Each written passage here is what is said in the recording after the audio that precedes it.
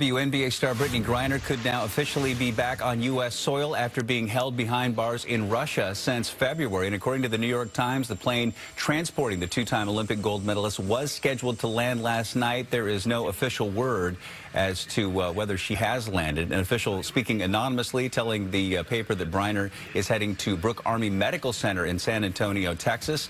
Griner's released in exchange for a Russian arms dealer who was serving a 25-year sentence for plotting to sell arms that would kill Americans.